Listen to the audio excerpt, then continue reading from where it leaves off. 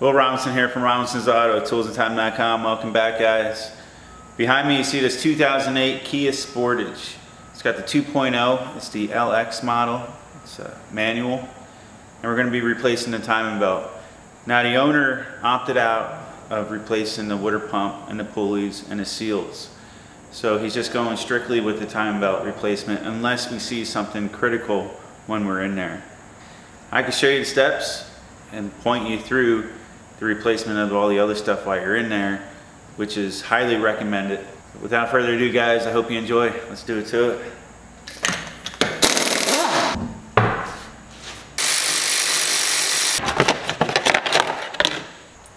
Alright, so first thing first, I'm going to take and remove all the accessory belts, power steering, alternator, AC. I'm going to take and loosen that up. There's also one right underneath the lower side of the power steering pump.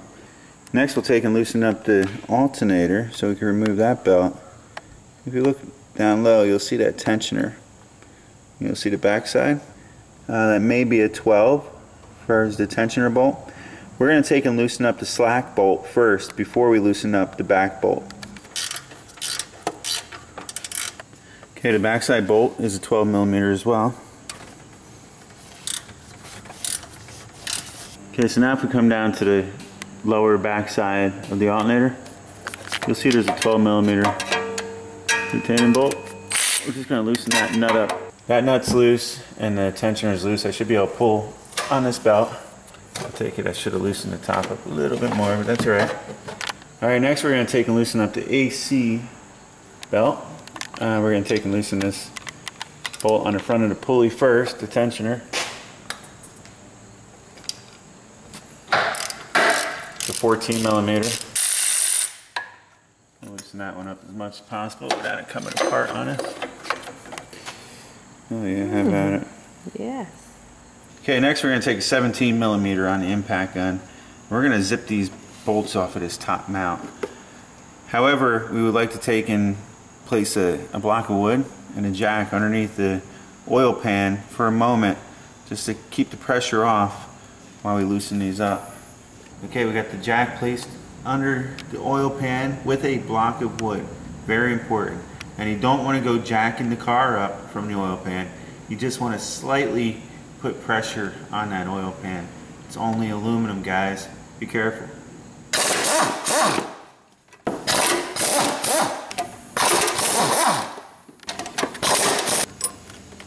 Okay. I didn't think oh, you know what? I gotta pull that power steering pump back. And that'll raise that line up for us a little bit. Okay, like I said, I'm going to take and zip this 10 millimeter off of there. This allows it to be moved around much freer. Pull that little tab right there. That'll allow you to move that bracket for the time being. You can reinstall that later, but it makes life a little bit easier. What I'm going to do to give myself a little bit more room is not necessary, but I'm going to remove this mount completely. Alright, 14 millimeters.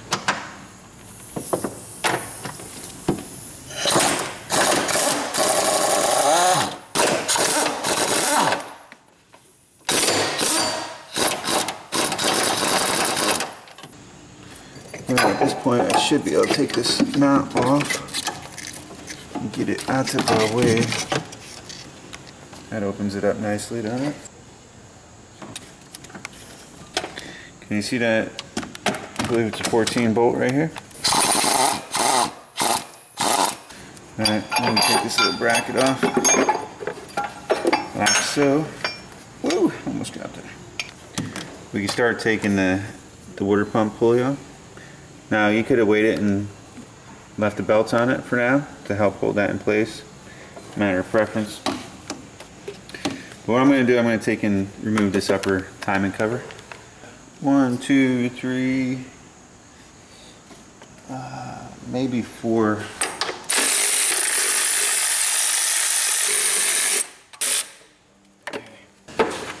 There might be a dowel pin on it. That'll give us a window into timing belt. This one has never been replaced. I'm familiar with this vehicle. I know the owner well. He's owned it since it was new. For those 4 water pump pulley bolts right here, it's easiest to leave the belt on than break them loose. They come loose relatively easy. However, if you skip that step like I did, I was able to take a pry bar like so, put it between 2 of the bolts, then break the 2 loose, spin it, break the 2 loose.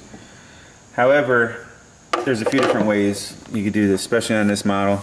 If you make yourself a wedge out of a block of wood, or if you have a door wedge or something, you put it right in here.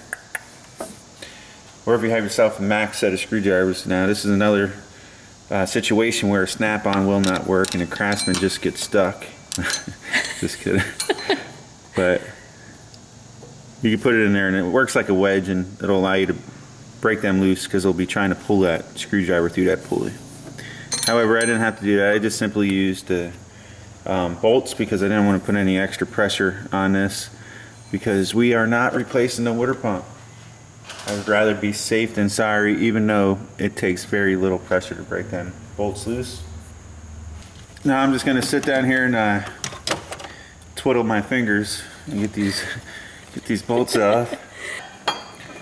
One pulley, and there's one more pulley behind that pulley.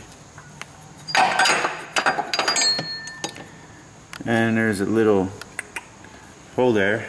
We're gonna now align the timing marks and then remove the harmonic balancer from down below. If you take a look up here, you'll see this hole, and then you'll see it says up on that sprocket. What's that? I know you guys see me do one of these 2.0s already. However, I figured, you know what? Every make, every model, they cram them in there a little bit different. Very similar to that Toyota we did last, and exactly like the Hyundai that we did, the 2009 Hyundai. Okay, so you're gonna find yourself a socket that fits. I'm actually using a 7/8. I know that's not right, but it fits it really good, and that's what I have to get me out far enough. It worked out perfect. So I'll be using a 7/8 socket, 1/2-inch drive ratchet, and we are going to turn this in a clockwise rotation until our timing marks line up. We're going to also look for the timing mark on the balancer. But Tammy, I want you to tell me when this starts getting close to like about around here to where this one's at. Okay. And then I'll start slowing down from there. Are you ready? Yep.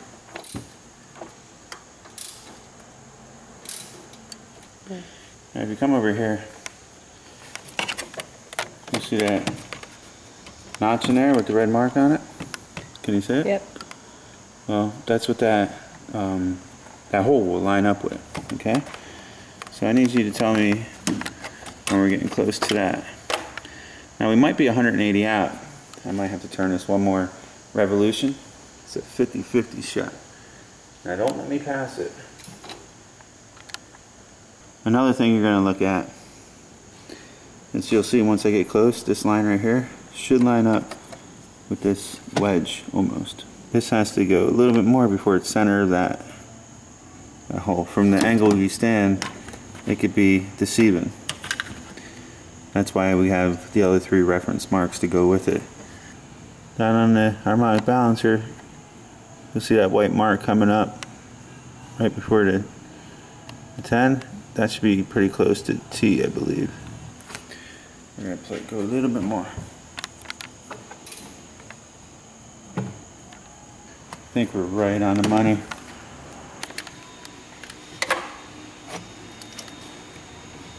God, it's almost impossible for me to get you.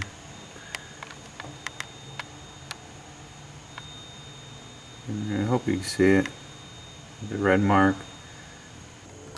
As you see me do in the past.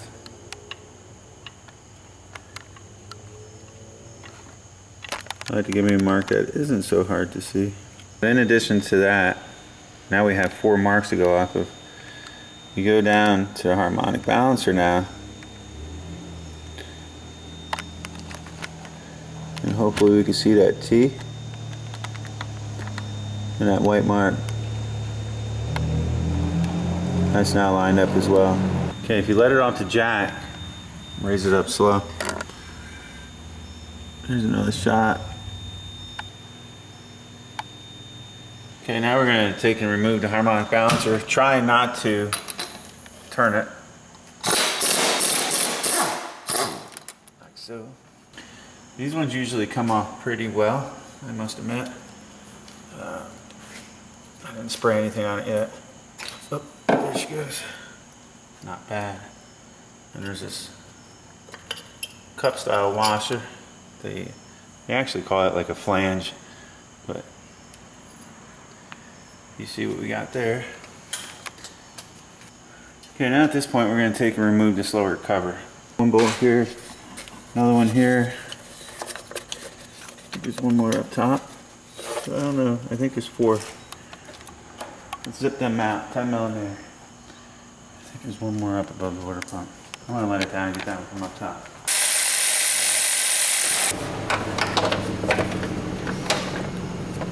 Okay, so you can get it out like that. However, to make it easier, remove this one bracket. It's 2 bolts. You'll see in my previous video that I removed them too. As you've seen, I was able to, once the motor was jacked up a little bit, manipulate it out a little easier. However, make life easier for yourself and remove them 2 bolts on that bracket. Alright, we're down to it. Alright, if you take a look, you have this white mark here. If you follow it in, you'll see it's lined up with that line on the back cover. That's your lower time mark. Okay, right down here we have the tensioner, right? And we have that retaining bolt. I think it's a 12 millimeter. And then we have that Allen hole right there where we'll use an Allen wrench. Well, before we remove that, maybe it's good to look at to see where the tension's actually still at on this belt. You see that notch? And then it has that little white lever that has the arrow point on it. It's almost in between that notch.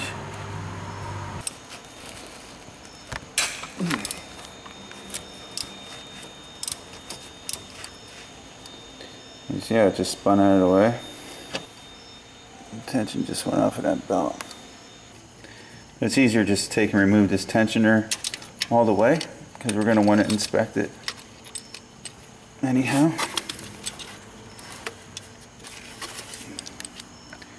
Here's that arrow that I was showing you that needs to be in that window like so. And this gives you a direction that it wants you to turn it. And once it's in place, it'll act like a cam. Okay, the bearing actually feels good.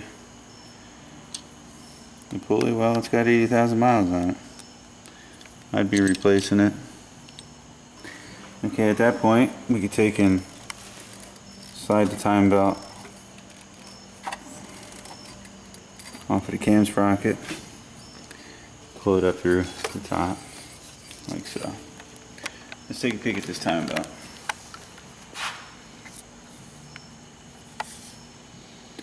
You still see it has the original Kia gates. Well,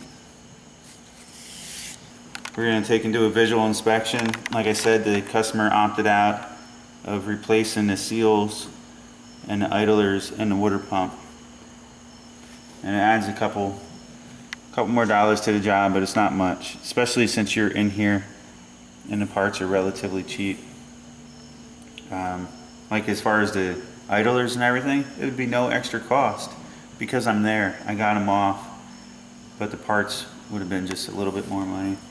Not bad though. So I highly recommend at least replacing the tensioner and the idler. And if you have the extra time, pull that cam sprocket off and replace that seal. The harmonic balancer is already off. Pull the, I'll give you a shot of it. Just slide it off and replace that seal as well. And everything's done.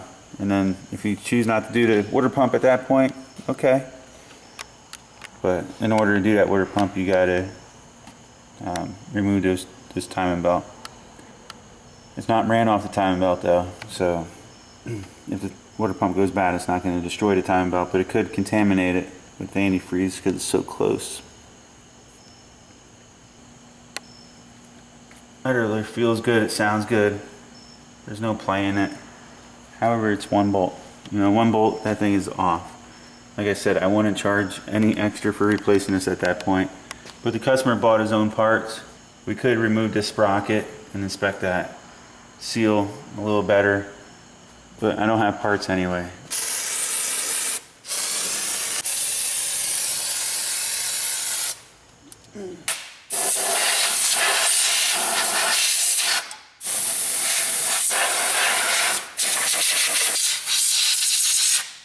Okay, you didn't get a Gates belt either, which I would recommend. OEM use Gates.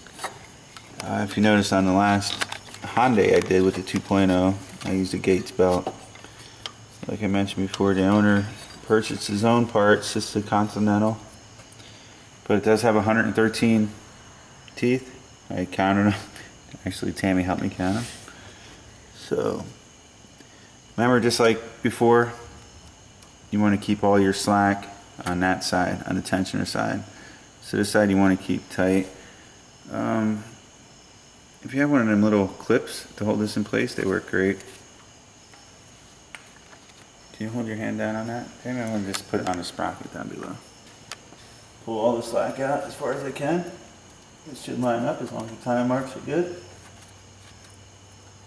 long as you didn't move anything.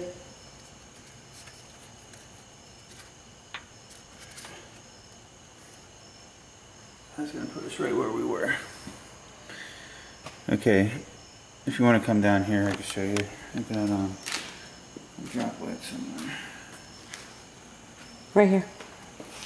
See it up there? So we went around the idler, around the crank. Our timing mark is still lined up if you look up top here. Everything is still good. So at this point, we're going to take and put the tensioner on. What you getting over there? I placed a little bit of blue Loctite onto the threads. I got a cotter pin holding that tensioner. This is how you'll take it off, but they get it back on. I got that yellow paint everywhere. You're gonna compress it like so, and put something there to hold it. We'll be using this cotter pin. Now we're gonna get it down in place. It's gonna be tricky because of the way this is made up. It can be very difficult.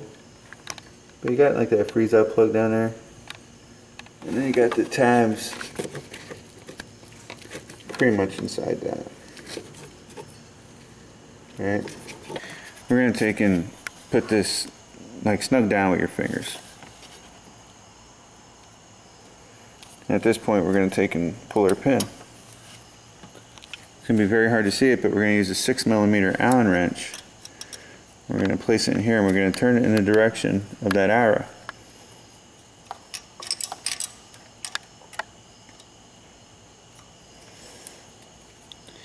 While we're doing this, we're putting tension on that belt, and we're going to want to line up the arrow with the window that I was showing you earlier. Okay, now we have that in the window.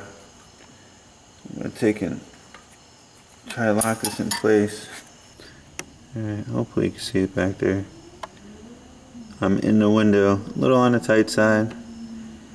Towards the bottom will be tighter than at the top. And we're locked in place there. If you look through that hole, it'd be right on. Plus, if you look at our mark that we made earlier, that's right on. Okay, and you can see here the crank timing mark is still lined up. The threads aren't very long. Yeah, so it is, that'll work perfect actually. This is the way it is. And now we're going to take and turn that crank 2 revolutions clockwise. One quick note here. While you're turning this, you're going to feel the compression, especially if you leave the spark plugs in. To make it easier, remove the spark plugs and it'll turn over much easier. If you feel any binding, like mechanical, stop. Like, don't move any further. Because once you feel a bind or something interfering, that means you have something off. This is an interference engine, and you can cause internal damage if this crank or cam is turned at any time without the timing belt installed in the correct timing. So please be careful.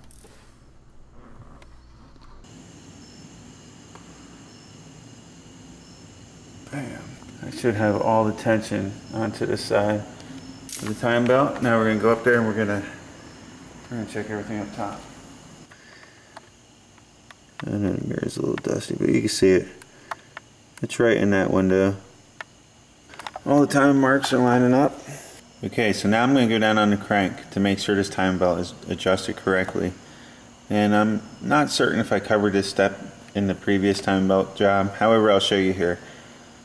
The way we did it is just fine. However, we want to go equivalent to 2 teeth. Clockwise, I'm going to turn on the crank. So Tammy, can you tell me when we pass the first cog? So this yellow mark's going to go clockwise. That one's going to pass. Tell me when it gets to the next one. Okay? Yeah. With the yellow line. Yes. 1, 2. Right. I'm going to see if I'm still in that window. If not, we're going to make the final adjustment to that tensioner. You see it? We're still right on the money inside that window. I'm happy with that. That's where she's staying. 39 foot-pounds. Now the time belt's on, it's a couple teeth turned. Tensioner is in the window. Everything is set to spec. It's time to put the lower cover on. Clean all the dust out, make sure the seal's in good shape. And we'll reinstall that. I don't know if you guys really need to see me do the rest of this. However, like I mentioned before, it's great having you along, and it's kind of boring without you. So I'm going to pop everything back together in reverse. I'm going to take you in and out as I go along and see where we take it from there. I just want to cover this little step.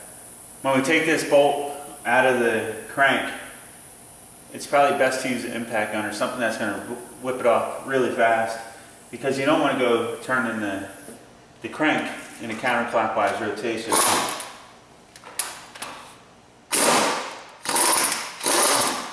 So an impact gun works good for that. Like I said, with that one bracket up top, it's going to make it a little difficult. Okay, so I got the cover up. All 4 bolts are tight. The 5th one up top is a little difficult to get to from down below. So we don't want to go this way, of course. So I'm going to put this washer flange, whatever they call it, back on there like so. Alright, next comes the balancer. This usually goes on pretty well. You'll feel the key and the bolt.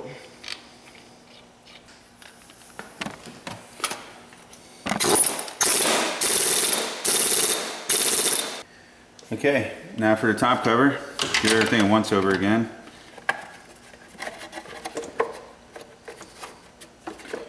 Everything should slide together nicely, the same way we took it apart. If anything doesn't, back up. Tighten them down, factory spec. Only plastic, guys.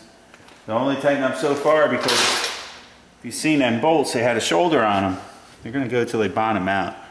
And if you keep on forcing it, all you're doing is messing things up. So next, I guess I'll put the pulleys on.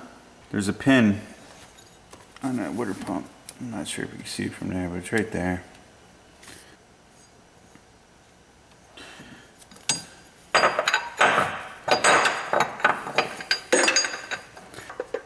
Once I get this in there, I got a question for you guys. I want to get this started. Now I'll start fingering it while we talk.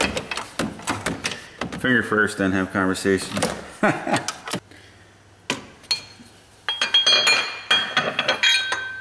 Bear with me for a moment.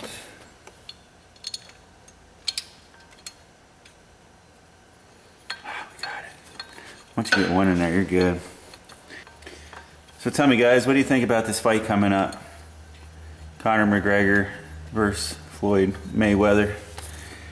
I gotta tell you, I've always been a huge fan of Conor. He's very inspiring. Some may call it cocky. And but sometimes self-confidence can come across as cocky. Sure, he has a way of saying things sometimes to promote himself, no doubt. But he has a lot of belief in himself, and I find that very inspiring. To be honest with you, there's times when I challenge myself and I look up to people to give me confidence, and inspiration is a huge tool. Social anxiety sometimes, and I'm not sure why, and I try to battle and I try to fight it, and sometimes I overcome it pretty well. But I'll tell you, the times that I do overcome it is when I believe in myself. When the chips are on the table, it's very hard to explain. But I see that in Conor. I see that part of me in him, and watching that inspires me to even push myself harder, because he found a way to capitalize on it. He found a way to take that positive energy and make it something better. Just the way he talks and the way he presents himself and the way he holds himself. Like, I helped build this. You're not going to tell me my worth. You're not going to take that away from me. One of those type things. Like, I know my worth. And that's a very strong message. You got to know your worth, what your values are, and you can't let someone tramp on them. And that may come across cocky, but when the chips are on the table and you're aiming for the sky, you got to believe in yourself, and you can't let someone else drag you down. And I find that inspirational, and the way he comes across to many seems arrogant.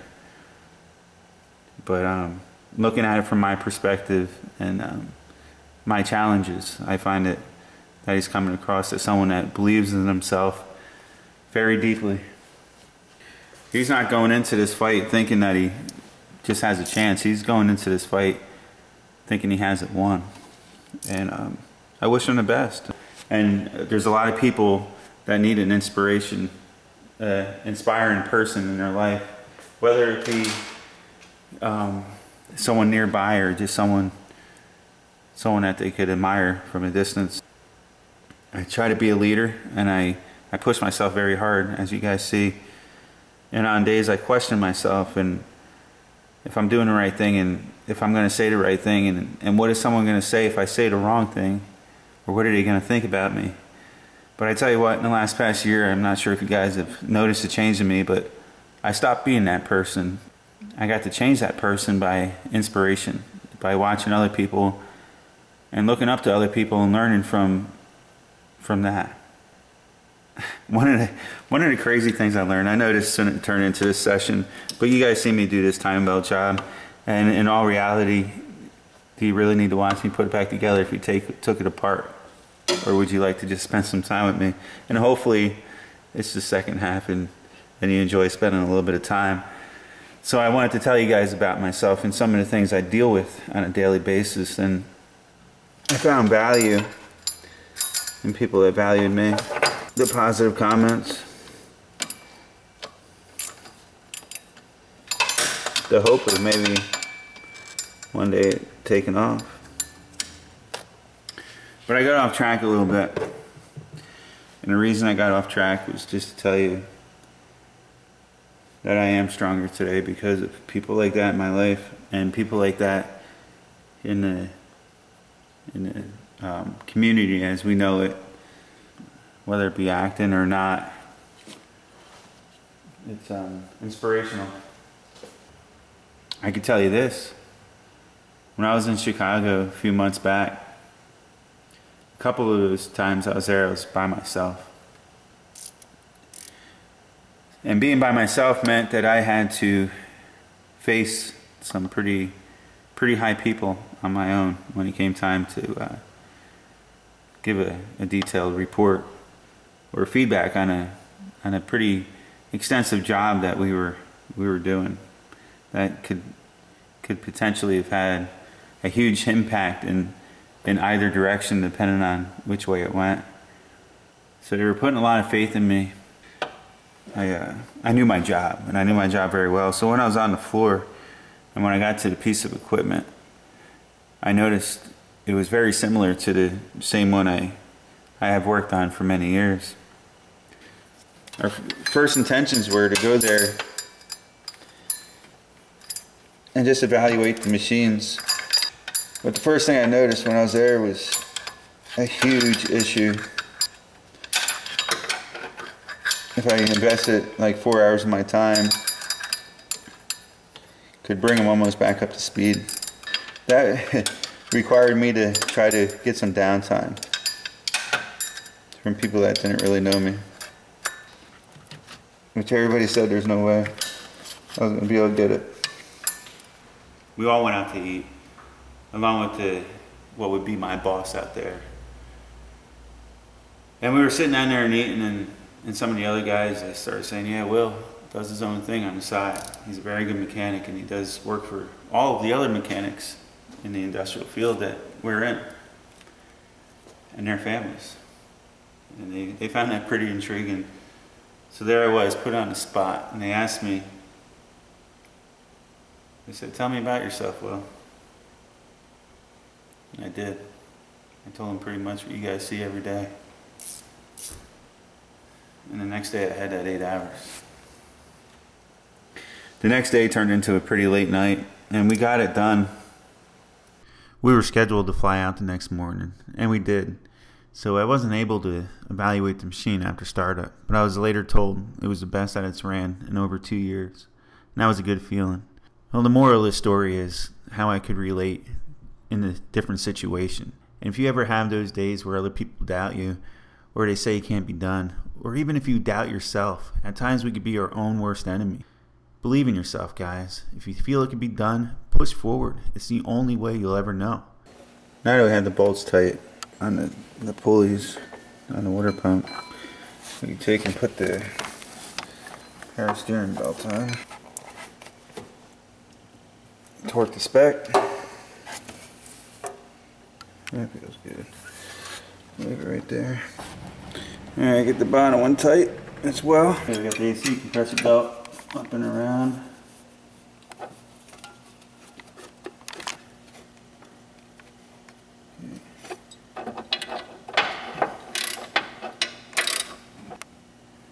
Alternator belt, but as you see it goes around the water pump as well. There. I have a feeling I'm going to have to move the belt there. Same scenario, we're going to tighten that down. I don't know if you've seen the twist trick I use on a belt. So it's a wiggle plus a twist. You should be able to, there should be enough in there just to give it a little twist, but you definitely don't want it too loose, but you don't want it too tight. See how I can spin it over a quarter? I would go a little tighter than that. Now, do you have belt deflection tools? You should really be using. It has a nice springy feeling. I'm going to tighten it up right there. When we raise it up, we'll get the bottom bolt. But for now, we'll finish what we're doing up top here, and that will consist of us reinstalling the motor mount. Motor mount back down in place.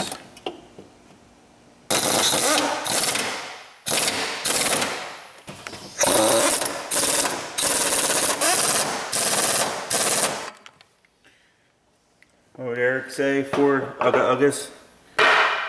She's tight. We got this metal bracket. You can't forget about that.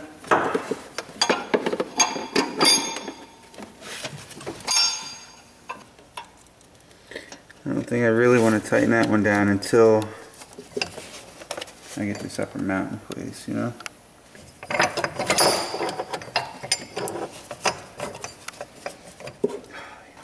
I don't know if I get it on with that power steering belt in place. Okay, finally got it in there. I just loosened that power steering belt up just a tidge more, and I was able to get it right underneath there.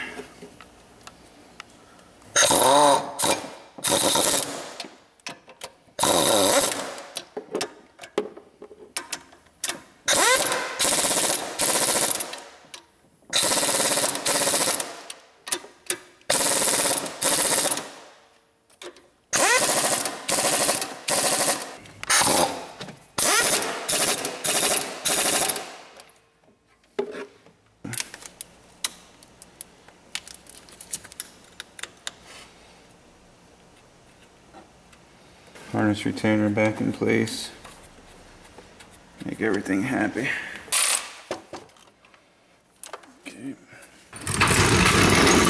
Okay, so all right, now that one's over here, we still have one more bolt left on the bottom alternator. Alternator belt's tight, AC belt's tight, harmonic balancer is tight and torqued to spec. Everything's tight here with the tensioner. Yeah, we just have that one more back bolt on the alternator. Okay, bottom alternator bolt is tight. Next we just have this guard.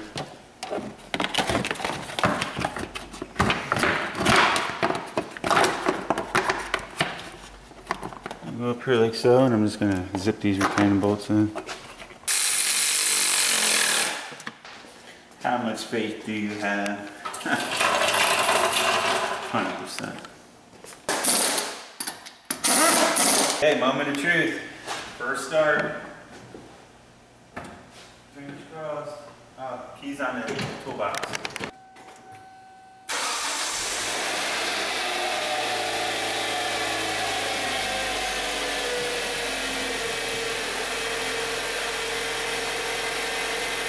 Okay guys, she's all set. Sounds pretty good. We're gonna go take it for a ride, make sure everything's good. I want to put a sticker on that timing cover. It should have came with the belt.